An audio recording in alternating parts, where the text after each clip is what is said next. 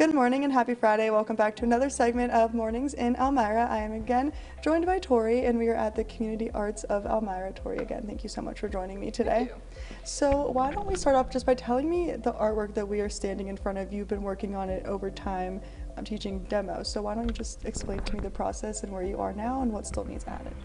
Yeah, so this still needs a lot added. I'm on a time crunch as per usual. But when I started my show, so when it opened on June 3rd, this was a blank canvas. And most of my works have been completed in like my living room or basement corner, or basically tucked away from the public, and then have taken a couple of years to complete just because I never prioritized them. So most people are really just familiar with my mural work and seeing that process. So I wanted to really introduce people to the process that goes into my original works. So the day after the show opened, I started working on this. The demos have been about 2 hours long each, and I've worked on it in between. But I started with a blank canvas. I always work on wood just because I'm a messy human being, and paper leads to mistakes. So I started sketching it out, and it's taken form over the past couple months. This upcoming Saturday on the 20th, I have my final demo scheduled for it. I may complete it, I may ruin it entirely. We will see. A solid chance I'll ruin it entirely, but either way, the completed piece will be up to view on the 27th, which is when my show closes. Okay.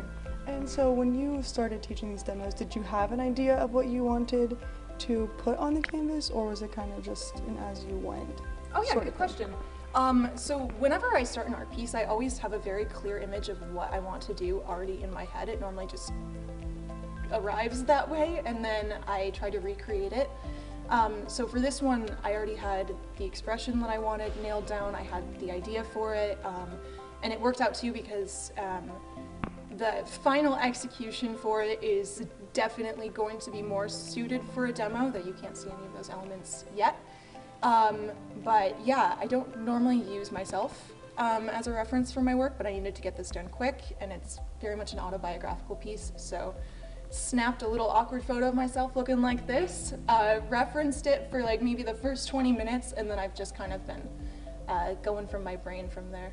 No, it looks really good. I mean, you said your next one's coming up on the 20th. Yes. Correct? So what time is it at, and if people want to like know more about that, where can they find that information? So it's scheduled for noon to 2. We're going to be doing a live stream on Facebook, but it's going to be held here. So yeah, you can pop in. Open hours for the gallery are 11 to 1, Friday and Saturday, and then from noon to 2 is when we're going to be doing this demo. So the place will be open a little bit later, and we'll be starting inside, and then we'll be taking it outside for me to take the final steps to complete the piece. Okay, and you have something coming up for the Live After 5 tomorrow. So I'm going to be at Downtown Grind. Sarah has invited me over to do a live. It's not going to be a complete large-scale mural. It's going to be just kind of a small piece done in a mural style, and that's going to be part of another installation sometime next year involving other mural artists from the Elmira Corning area. Okay, well that's awesome. So I can't wait to learn more about your artwork and everything that's in this room. It's all very beautiful. More news and weather coming up after the break.